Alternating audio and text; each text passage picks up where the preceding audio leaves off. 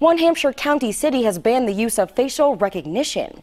22 News reporter Nick Aresco explains an ordinance passed in Northampton banning the technology. He's live at our Hampshire County Bureau tonight.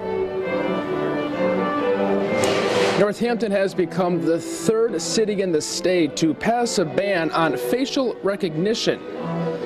The Northampton City Council Thursday night voted to ban the technology. The ordinance prohibits the city of Northampton from collecting and using people's biometric information through surveillance cameras.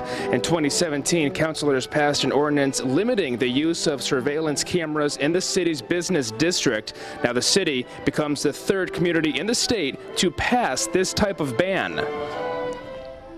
Councilors believe strongly, and I share their concerns, that this is a technology that's sort of rapidly emerging and is not regulated in any way. So I think they wanted to put in place this ban, and I'm going to sign it into law. Somerville became the second city in the country to ban facial recognition and the first on the East Coast. San Francisco was the first to approve the ban earlier this year. Now, Springfield City Council wants a similar ban, but Mayor Dominic Sarno is against that. And for those at home wondering what we're listening to right now behind me, it's actually the Holyoke Civic Symphony right here for the holidays at Thorns Marketplace. We are live in Northampton this evening. Nick Aresco, 22 News.